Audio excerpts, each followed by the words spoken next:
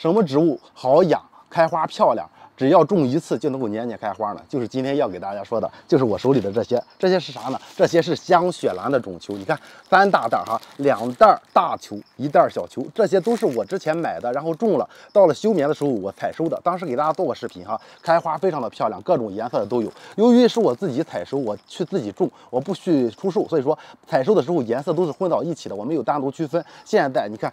到了秋季了，又是我们去购买最佳的阶段。如果说您想要养的话，现在买是最合适的。你看我这些现在都已经开始长根了，底部已经开始长根就可以种了啊。所以说你想买，现在买这种花呢，买到以后花色品种非常多，开花的时候香味非常的好闻。现在种上它会长叶子，叶子长到4到6片的时候就能够开花了。一般种上3个月左右就能开花。冬季只要温度不低，在室内就能够赏花了哈。如果说你在秋末种啊，在冬季种也是可以的，但是呢那个时候品种就不多了哈，都被他们挑走了。你去买混色的，很有可能开出一个颜色。建议您买单一颜色的，如果喜欢的话，可以看一下视频左下角链接啊，各种品种都有。